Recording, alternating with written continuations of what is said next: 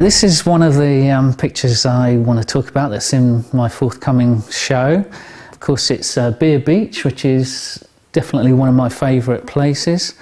First visited 25 years ago, and there's still that sort of challenge and excitement in finding new viewpoints of this particular view of the beach. I visited on a late summer's day. The whole scene had a sort of tropical feel about it, pine tree and very bright blue sea and sky.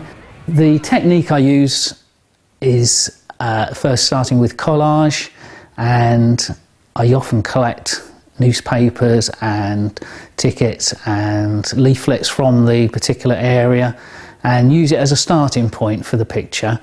And you will see, when you get the opportunity to perhaps see the picture in closer detail, some of the detail of the boats is collage, and there's a degree of drawing into the painting, just bringing out the detail.